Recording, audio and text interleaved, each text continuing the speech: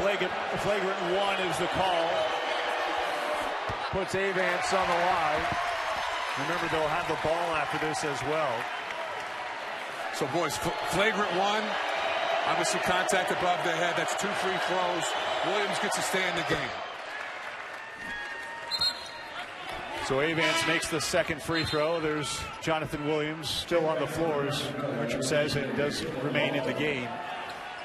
Well, that was the right call by the officials. Yeah.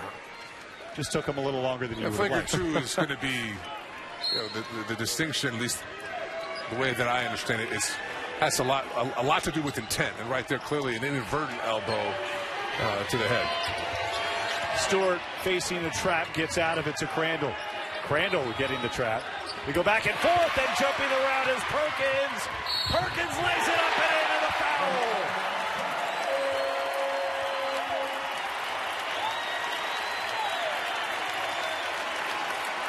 Boy, Josh just jumped that pass. And look at the finish. Well, just a lazy pass from Stewart. And just a big-time finish. He has struggled tonight, quite frankly.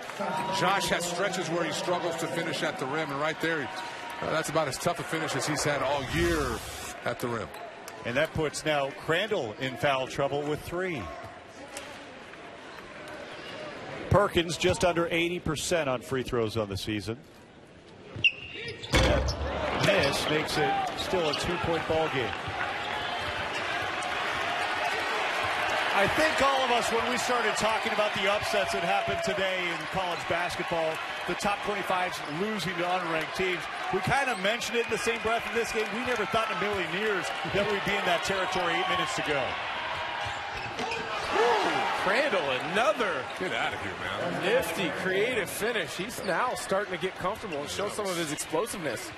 And he is a under-the-radar NBA prospect. Tilly had a good look, now dribbling in, loses the ball. They have numbers, 4-on-1, high pass to Stewart, somehow kept it in bounds. And then here's Seals, who backs off. And a good play here, back it up, get into what you want. You got another mismatch here with a little guarded by big in Williams. Gonzaga has missed 7 of its last 8, desperately needing a stop here. 5 on the shot clock. The kick out. Jones wide open 3 at the buzzer. Beats the shot clock. The lead back to 7. If you're going to knock off a top 25 team on the road, you've got to have multiple guys step up and make plays. North Dakota has had that tonight with Seals, Jones, and Crandall. No answer on the other end. But now it's Perkins up top. The 3. Back and forth we go from beyond the arc. Back to a 4-point ball game. Tough break there for North Dakota. Seals just trying to tip it out against the larger man in Williams, and it goes right to Perkins. We'll take the timeout. Gonzaga climbs within 4, 57-53.